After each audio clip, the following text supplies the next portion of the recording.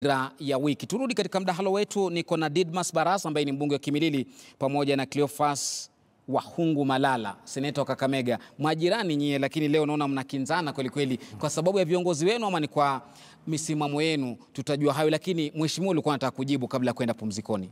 Mimi nilikuwa nataka kumwambia ndugu yangu masuala mawili. Swala la kwanza kwamba unaposimamia uhaki na usawa wa aina yote ile, lazima pia wewe ukue katika mstari wa mbele kupractice yale maneno ambayo unayazungumzia. Ameyazungumzia kwamba tubadilishe katiba ili tubuni nafasi za kazi kwa makabila kubwa kubwa, ziweze kutafutiwa labda mkubwa yao, mmoja yao aweze kushikilia hatamu za uongozi katika zile nyadhifa ambazo katiba itakuwa imeleta. Na ningependa kumwambia kwamba wakati kinara wake Raila Odinga na chama chake cha NASA ambacho kilifika pale kwa kusema kwamba wamtimue seneta wa Bungoma Moses Wetangula, yule ambayo aliridhi kiti chake ni seneta wa Siaya James Orengo ambaye ni Mjaluo kama Raila Odinga, ambaye pia ni Mjaluo kama yule ambaye anaongoza bunge la kitaifa. Na ningemwambia kwamba hata kama yeye ni naibu kiranja ya wachache katika seneti, naibu kiranja ni mtu ya kubeba gazeti tu, ule mkubwa mwenyewe yule ndio kusema. Na pia ningemwelezea kwamba nafikiri lazima pia tuige mfano ya wana Nairobi walivyompigia kura Bwana Songo, na anatoka katika kabila ndogo katika hapa Nairobi, anatoka katika kabila kubwa hapa Nairobi. Na vile vile ningemwambia kwamba Raila Odinga alipigwa kura na Waluya. Raila Odinga si Mluya, ni Mjaluo. Uhuru Kenyatta alipigwa kura na Wakenya wale ambao watu katika kabila yake. Kwa hivyo hatuna haja ya mikoa. Hakuna mambo ya mikoa, mambo ya ukabila. Kwamba tubuni, tunataka kwamba kabila ni moja pekee la Wakenya. Na tunataka wale viongozi ambao wanachaguliwa wakuwe viongozi ambao wako na sera ambaye itapeleka hii nchi mbele. Hakuna Mkenya ambaye atashiba. Leo hii Malala, hata wewe ukiwa rais na unatoka katika Kakamega, hakuna kwamba watu wa Kakamega watashiba, shida zao zitatuliwa kwa sababu wewe ni rais wa nchi ya Kenya. Shida zao zitapotea, watashiba kama wewe utakuwa na sera muhimu ambayo itahakikisha unapata huduma kutoka kwa serikali. Tutoke kidogo hapo kwa katiba, kidogo tu nimalizie. Lofty, kifikiri mawazo yake ni fikra duni, kwa sababu ukianza kusema kwamba tutaki kutambua makabila zetu ambazo ziko Kenya. Ukiangalia katika katiba yetu, ukiangalia schedules zetu, utapata kabila zetu zimeandikwa katika katiba. Na that is the reality, kwamba tuko na Waluya, tuko na Wakamba, tuko na Wamijikenda, na ni lazima tuwe na lile wazo la inclusivity, kwamba hizi kabila zote zi feel part of Kenya. Ukianza kutuambia kwamba unataka tuangalie watu kama wa Kenya na sio kikabila, kama wewe umekalia, lakini kama uko nje unaanza kusema mambo ya kabila zako. Sisi tungependa kwamba kabila zote, kwamba mimi nahuzunika sana kwa sababu ukiwa kama president ni mtu wa kabila fulani, utapata zile nyadhifa ambazo ni za watu wakubwa wote Kenya ni watu wanatoka kwa hiyo nyadhifa. Niko na list ambayo tuko na head of parastatals 65% wanatoka kwa kabila moja. Sasa hii mambo Kenya haitaikuwa pamoja. Hayo ndio mnataka yaishe. Tunataka hayo maneno yaishe, tuwe na kabila zote ziwe katika ile meza ya kushare resources za Kenya yetu. Naam. Tutasonga hapo mheshimiwa kidogo, nataka tusongeshe mbele kidogo mdahalo. Hata juzi mumeona katika NCPB wametoa mtu wa kabila fulani, na kwa sababu viongozi wao wako kwa nyadhifa wameregesha na hiyo kabila. Ni kama qualification ni kabila hiyo. Miaka 5 iliyopita katika serikali ya mheshimiwa Mwai Kibaki, katika mkoa wa Magharibi wa zamani kulikuwa na mawaziri zaidi ya 6, zaidi ya 7, na naibu na mawaziri wadogo zaidi ya 9. Lakini ukiangalia barabara ambazo zimewekwa lami katika mwaka huu, miaka 5 iliyopita katika serikali ya Uhuru Kenyatta, inashinda karibu mara 10 ya ile maendeleo ambayo wale mawaziri zaidi ya 9 ambao waliweza kuleta katika mkoa wa Magharibi wa zamani. Ile kitu ambacho nasema hakuna ukabila wowote. Ile kitu ambayo mimi nasema ni kwamba inclusivity haifaidi wa Kenya. Ile ambayo inafaidi wa Kenya ni agenda, ni sera na kujitolea kwa serikali kwa mtu yoyote yule kuleta maendeleo ambayo itafaidi watu yetu. Shikilia hapo tutaangalia katika uwiano na umoja. Swali nafikiri tusonge mbele na mdahalo wetu. Mrengo wa Jubilee na haswa kambi ya Ruto, je, mnamuogopa Raila Odinga na kuwa tishio katika kinyang'anyiro cha mwaka 2022 baada ya ule mkono wa heri naye Uhuru Kenyatta? Hatumwogopi, ila tu ni kwamba sisi unajua ni viongozi ambao tuko na fikra, viongozi ambao tunaweza kuona mipango ya mtu kwa umbali. Sisi wale ambao unaweza angalia, mmeona mipango yake ni gani? Tunasoma body language ya mtu na tunaona nia yake kwamba si nzuri kwa serikali ya Mheshimiwa Uhuru Kenyatta. Si nzuri kwa nini? Si nzuri kwa maana anataka kuwa mkinzani wake ama mmesoma nini? Unajua ukiwa kinara wa chama. Naam.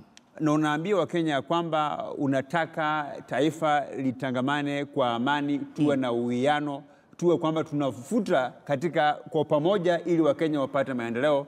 Alafu unatafuta viongozi fulani wale ambao wanatoka katika chama chako, wanaweza kufanya mikutano ya kumdhalilisha yule ambaye ni naibu wa rais wa nchi ya Kenya. Nafikiri hiyo inakuwa ni nia mbaya. Nia yao ni kwamba wanataka wapande mbegu ya chuki katika chama cha Jubilee. Unapoangalia kwamba Rais Uhuru Kenyatta ndio kinara wa chama cha Jubilee na naibu William Ruto ni naibu wa chama cha Jubilee. Kwa hivyo nia yao kwamba wapande mbegu ya chuki. Mheshimiwa, kwa mujibu wa kinyang'anyiro cha mwaka 2022, je, mnamuogopa Raila Odinga kwamba sasa amekaribiana na Uhuru Kenyatta na kwamba anakaribia kiti?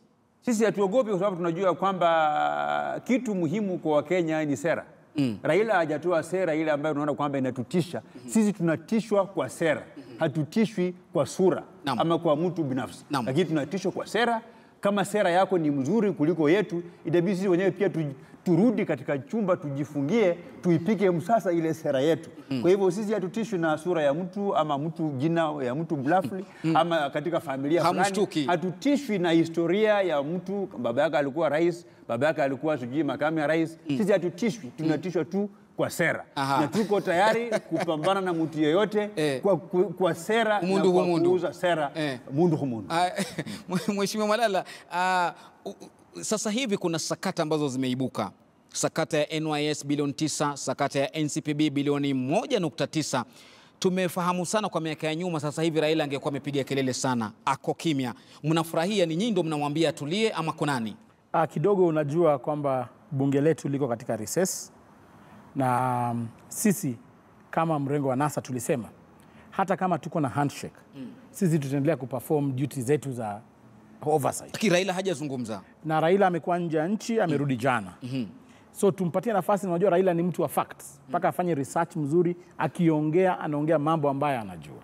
So ile jambo ambalo tunafanya ile fact finding kwanza. Tukikuja kuaddress nchi, tunaadress nchi kama tuko na facts. Na utaona wiki ijayo tumefikia zile final stages. Wiki ijayo tunaenda kutoa report. Ile report ambayo hata viongozi wengine ambao huyu anataja sana sana wako katika hiyo report. Kwa atabomoa mambo wiki ijayo. Usiwe na wasiwasi.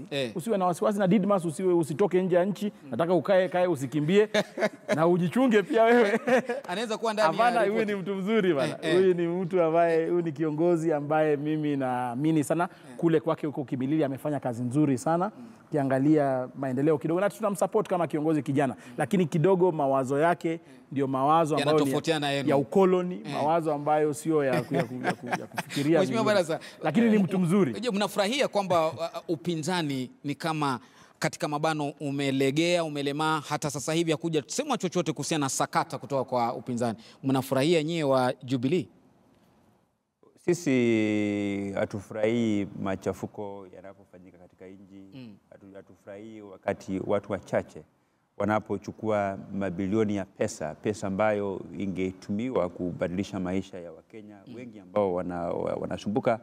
Na mimi kwa maoni yangu binafsi ningesema ya kwamba kuna taasisi ya EACC ambayo majukumu yake katiba yanajulikana. Kuna taasisi ya mkurugenzi mkuu wa mashtaka ya umma DPP ambayo majukumu yake katika katiba inajulikana. Kuna DCI ambayo majukumu yake inajulikana. Na nafikiri sidhani kwamba wao wanaweza chukua muda mwingi kulipo kukamata. Wao ndio wanafaa. Kwa mhitaji sauti ya upinzani. Hamhitaji sauti ya upinzani. Sauti ya upinzani Kenya, unajua upinzani Kenya haupo. Sababu haupo kwa nini? Usione kama kuna upinzani Kenya. Ulipeana mkono. Upinzani ulipeana mkono na wamefika pahali. Unajua upinzani wa Kenya huwa unafaulu sana wakati wanataka kwamba labda tume fulani iondolewe, wakisema kwamba IEBC iondolewe, ndio unaona wanatoka katika mabarabara. Lakini kwa hizi sakata, lakini mambo ya sakata kama hii, ile ambayo mimi najua, unajua ukiangalia ile sakata ya kwanza ile ya NYS. Unamaliza kwa sekunde 30 mheshimiwa, kabla ya Malala malize. Naam, malizia sekunde 30. Shida iliyoko hapa Kenya ni kwamba wale ambao ni wafisadi wanaiba mabilioni ya pesa na kuwa magavana. Nafikiri hiyo inaonyesha kwamba inatoa mfano mbaya kwa Wakenya, kwa sababu Wakenya wengine wanaugua kwamba wanafuata njia hiyo hiyo. Kama wewe unaweza iba pesa katika NYS alafu kuwe gavana, kuna kitu ambacho kimefanyika. Mheshimiwa, itabidi nikushike hapo hapo. Si vizuri sana, lazima wote wakamati wapelekwe mahakamani, wapelekwe jela. Asante. Na warudishe pesa ambazo wamekuwa. Mheshimiwa Malala, sekunde 30. Kwa haraka sana. Wale ambao wanaiba pesa na wanakuwa magavana ni wa Jubilee na tunawajua. Lakini jambo ambalo nilikuwa nataka kusema kwamba mambo ya oversight sio kazi ya upinzani. Kazi yako wewe kama mbunge. Kama umechaguliwa kwa Jubilee ama NASA, kazi yako ni hiyo oversight. So kama wewe mwenyewe unasema kwamba umetuachia kazi ya oversight, basi umeshindwa na kazi yako kama mbunge. Enda soma sheria vizuri, ujue kazi yako kama mbunge. Kwanza ni oversight, whether uko kwa serikali ama uko. Separation of powers between parliament and the executive. Perform your duties as a member of parliament and not as an executive member. Asante sana mheshimiwa, nitamalizia hapo. Mheshimiwa Cleophas Wahungu Malala ni seneta wa Kakamega pamoja na mbunge Ditmas Barasa ambaye ni mbunge wa Kimilili. Asanteni sana kwa kufika. Kwa nini viongozi nyie muweze kukinzana? Ruto, Raila, kunani? Ndio ulikuwa mdahalo wetu leo kwenye Darubini ya Siasa. Naitwa Lofty Matambo. Awamu ya kwanza ya Dira Wiki inatamatika. Usiondoke, narudi na taarifa kuu.